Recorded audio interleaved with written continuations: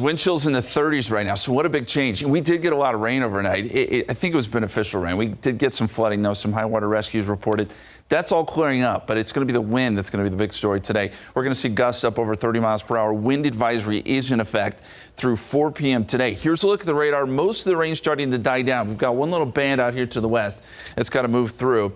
And then, again, we're going to see the gusty winds with this through the day. So that wind advisory stays with us.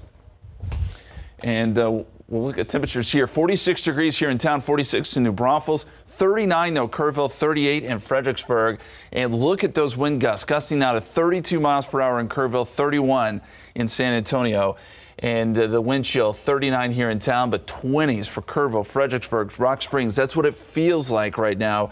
Almost winter-like. We'll see temperatures warm up today into the low 60s for highs. We'll see the clouds clear out, sunny skies, and winds will calm down tonight. So that means some really chilly temperatures as we get into the weekend. We're going to have more on that forecast and talk about our next front coming up here in just a few minutes. But let's talk traffic now. Roads are starting to dry out, but any issues out there?